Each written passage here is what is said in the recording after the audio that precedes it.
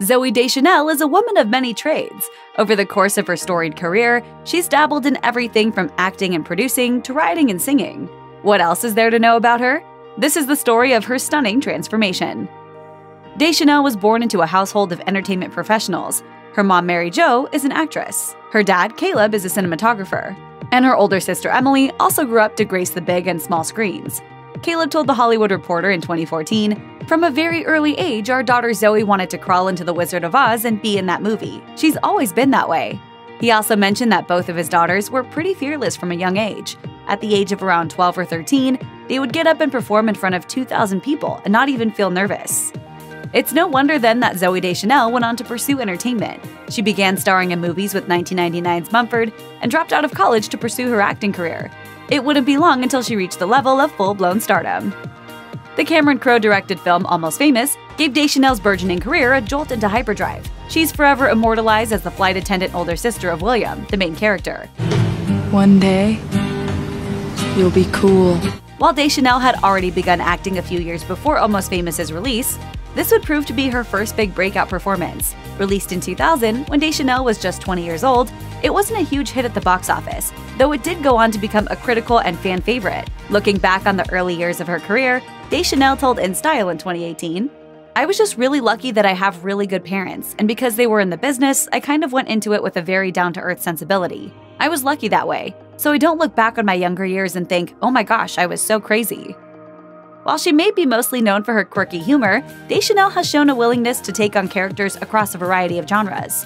From horror to drama, it hasn't been all giggles for her. One notable early role was an 18-year-old virgin in the 2003 drama All the Real Girls, which she discussed with Venice magazine the year it came out. "Generally, most of the characters I do are somehow me, just maybe me at a different moment. Sometimes it's the me who's alone, you know? Because nobody ever sees that person who's alone. It's like the me driving in my car alone. Nobody ever sees who that person is." You can see just how diverse Deschanel's acting chops really are by scanning through her filmography. She's been in M. Night Shyamalan's eco-horror flick The Happening, the coming-of-age fantasy adventure Bridge to Terabithia, and the stoner fantasy comedy Your Highness, just to name a few. And of course, who can forget the iconic rom-com 500 Days of Summer? Clearly, there's a lot more to Zooey Deschanel than just being adorkable. I hardly think I'm Sid Vicious. No, I'm Sid.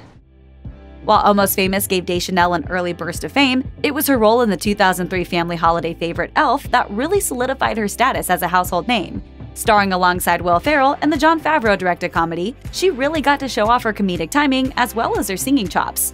Elf was a huge hit, and it has since become one of the most beloved Christmas films of all time. It earned a whopping $220.4 million at the worldwide box office. So it's no wonder that it sent Deschanel's star into orbit. The actress told InStyle in 2018, "I definitely didn't realize how iconic it would become until it started playing every year. And then I thought, oh, when you have something good that's a holiday thing, it comes back every year.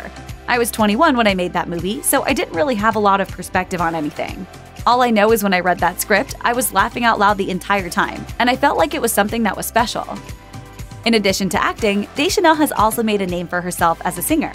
Her love of music started early, but it wasn't until she formed the group She and Him in 2006 with fellow musician Matthew Ward, who goes by M. Ward, that her singing career really took off. Deschanel and Ward's paths first crossed on the set of the indie film The Go-Getter. While working on the soundtrack for that movie, she told NPR, "It wasn't until I met Matt that I really felt like I had found just the right person to work with on this stuff." With multiple records under their belts, She and Him have received plenty of love from both critics and fans. Deschanel isn't in the record-making business because she wants to reach a new level of fame.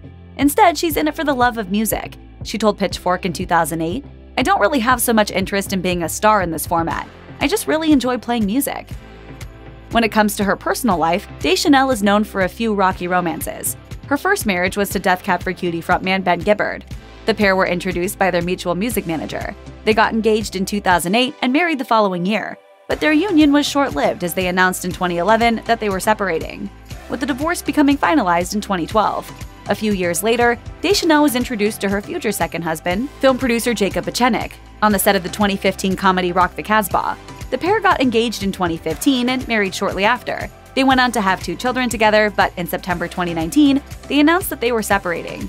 A rep for the pair gave a statement to People magazine that said, "After much discussion and a long period of contemplation, we have decided we are better off as friends, business partners, and co-parents rather than life partners." Aside from acting, singing, and writing, Deschanel has also found success as an entrepreneur with her women's general interest website HelloGiggles. She launched the site in 2011, along with her friends and colleagues Sophia Rossi and Molly McAleer.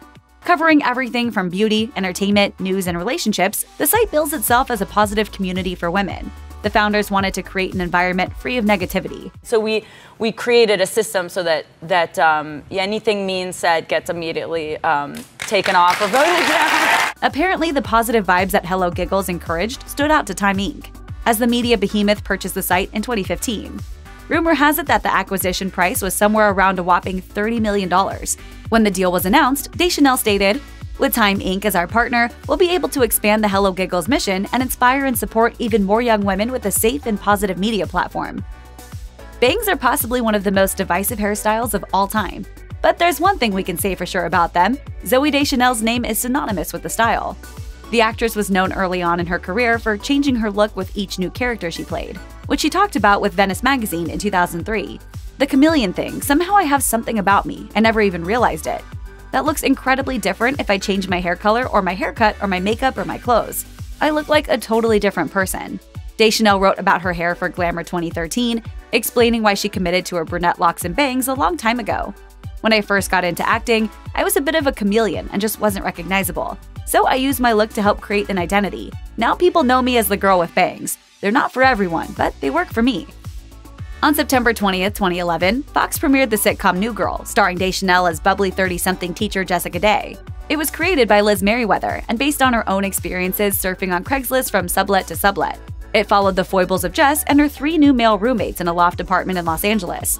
Merriweather discussed the casting of Deschanel with New York Magazine back in 2011, confessing, "I didn't think I could find someone as weird as I am." Really? You don't look like a pirate bride? Millions of viewers are grateful that Merriweather was indeed able to find that perfect quirky somebody. As a fearless career chameleon, Deschanel accepted the challenge of moving to the small screen despite having to deal with some doubters. In a 2018 interview with Newsweek, she revealed, "When I decided to do New Girl, these people were like, 'Oh, you're doing television?' It was kind of looked down upon to do television if you were a movie actor.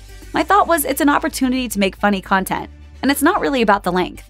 Not only did Deschanel star in the show, she also wrote and performed the theme song. She was also nominated for an Emmy and won a Critics' Choice Award. New Girl ultimately ended up running for 7 seasons, wrapping up in 2018.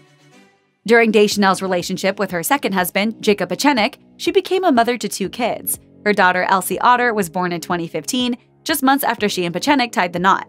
Her son Charlie Wolf followed shortly after in 2017. Deschanel discussed the topic of motherhood with Redbook in 2016, saying, "I've never really felt like an adult, but I think it's a huge accomplishment to have a child. So maybe I feel like an adult for that reason." Since her kids have arrived, she's taken a very hands-on approach to being a mother. She told InStyle in 2018, "I'm driving my kids to every class, every day. I'm there with them all the time. It's actually rare that I'm not with them. I try to be there as much as humanly possible." Unsurprisingly, her children are her top priority in her life. As she told People magazine in 2017, "My kids are absolute number one.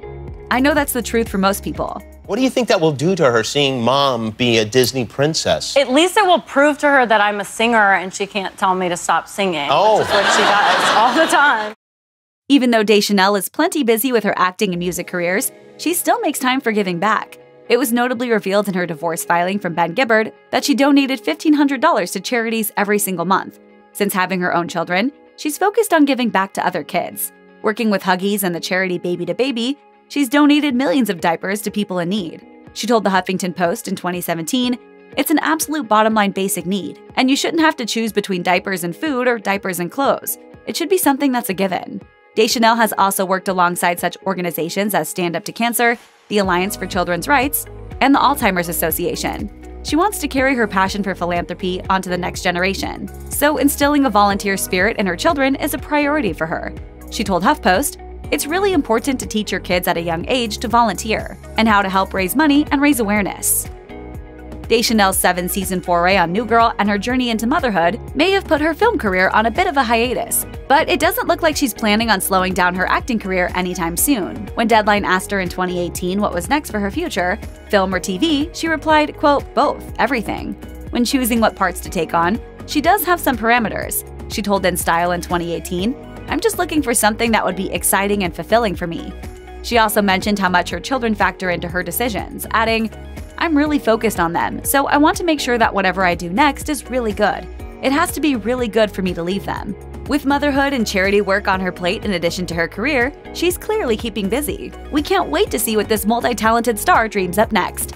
Check out one of our newest videos right here. Plus, even more list videos about your favorite stuff are coming soon. Subscribe to our YouTube channel and hit the bell so you don't miss a single one.